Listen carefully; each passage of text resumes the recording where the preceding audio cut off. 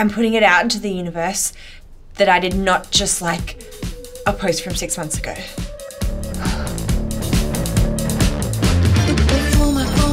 Still in school, Captain? Nothing, just going to class. It's lunch. Yeah. You know those people who make fun of you because you drink almond milk? It's not my fault I'm lactose intolerant. I'm gay. You're such a bigot! That went really well. How would you feel if a strange woman showed up in your bathroom claiming to be your dead aunt? Let's bring it in. Coming out is hard, and I have been sent here to help you through it. What about grandchildren? Oh, come on, shut up. Here is a list of conversation topics. We're making this a big deal and it's not a big deal. What is on this note? Don't be such a c***. No. This is ridiculous. We used to talk about everything.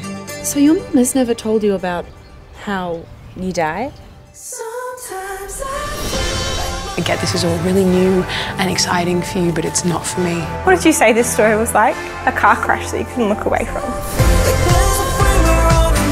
All you have done is make me feel different. Different is wonderful. Shut up! You might not be at that age yet where you realise your parents are just human.